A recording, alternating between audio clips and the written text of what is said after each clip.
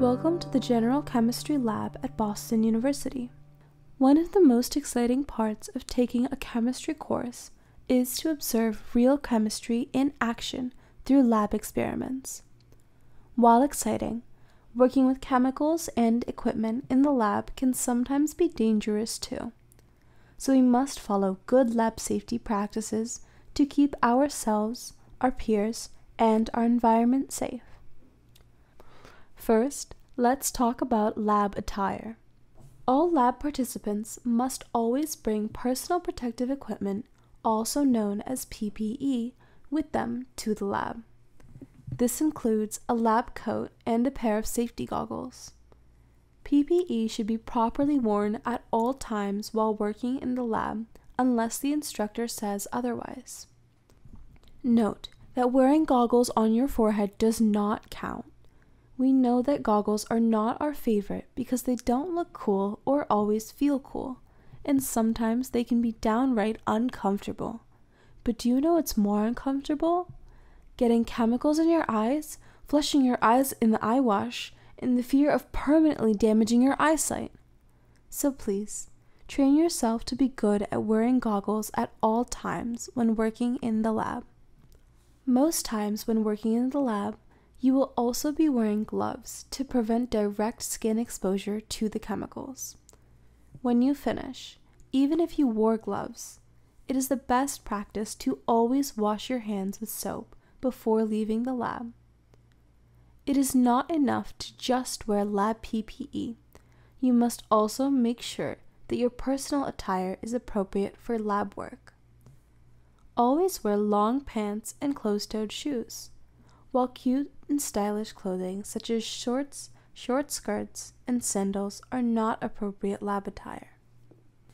If you are wearing any dangling jewelry or have long hair, tuck the jewelry under your lab coat and tie your hair back.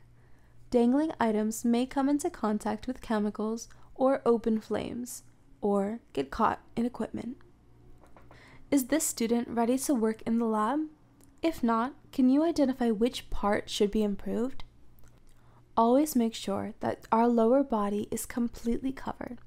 These students' pants are rolled up and their ankles are exposed. They should either roll down their pants or wear longer socks to cover up the ankles. Now that we are in the proper lab attire, let's talk about what other items we can bring into the lab. In addition to proper PPE, we also need a lab notebook and a pen, although some experiments might require a laptop for data analysis. Food, drink, and personal items should not be brought into the lab. They must be stored in a locker or other designated area. Never place any bags or belongings in the lab aisles. We need a clear path so that no one gets tripped over when working in the lab. You haven't had time to eat before coming to the lab. What should you do? Food is always prohibited in the lab.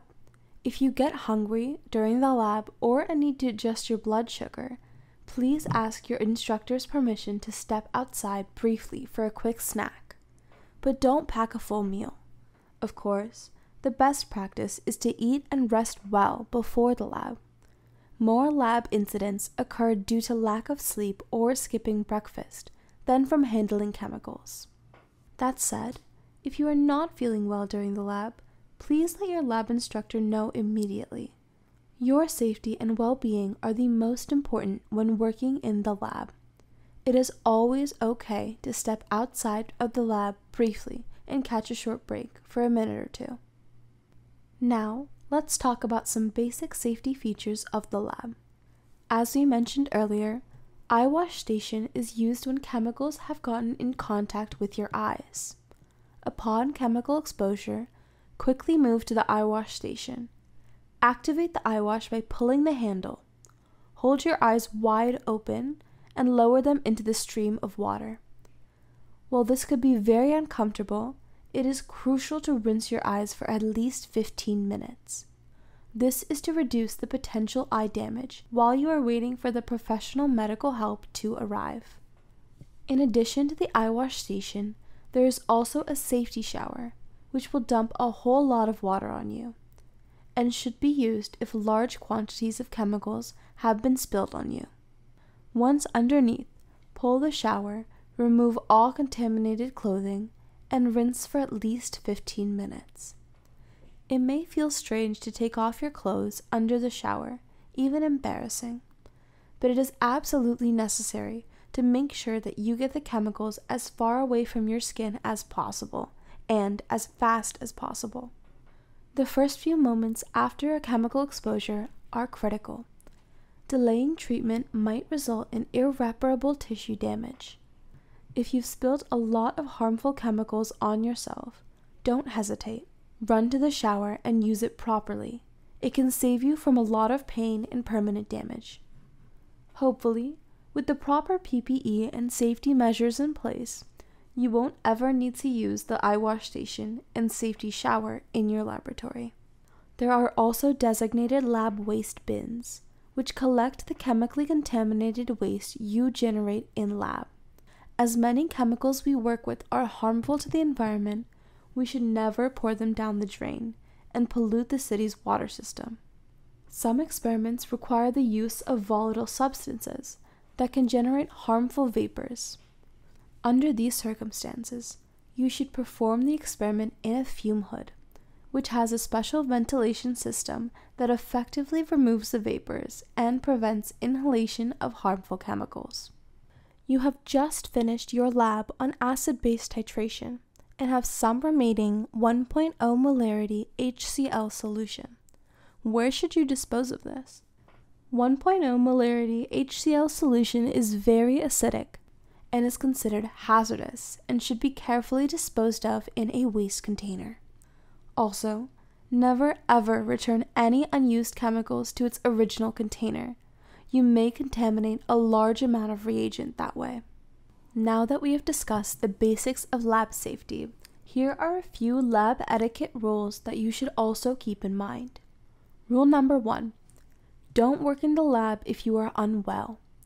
If you experience any sickness or fatigue on the day of the lab, stay home and rest. A clear and focused mind is essential for working safely in the lab. Please contact your lab instructor in advance to discuss alternative arrangements. Rule number 2. Never work in the lab without appropriate supervision. Always ensure your lab instructor is present before starting any lab work. They are there to assist you with the experiment and ensure your safety. Rule number 3. Always clean up after completing your experiment. At the end of each lab session, make sure to wipe down your workstation, wash and put away all the used glassware, and properly dispose of all of the waste. This ensures that the next student has a safe and clean lab space to start with. Since our lab space is shared among many students, failing to clean up exposes your peers to potential chemical hazards and can affect their progress in the lab. Your lab station and the common areas of the lab should be left cleaner at the end of the experiment than when you began. Which of the following is not appropriate lab etiquette? Select all that apply. All of these are unacceptable. You should never work in the lab when feeling sick, or start the lab without any supervision. More importantly, always give yourself enough time to clean up.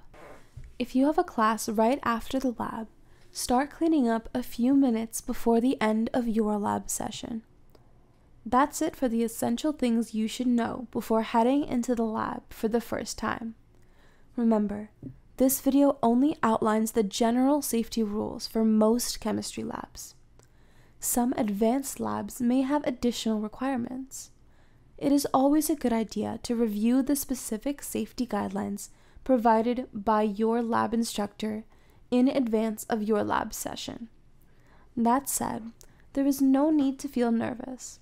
As long as you respect and follow the safety rules, you will discover that hands-on science is both fun and exciting.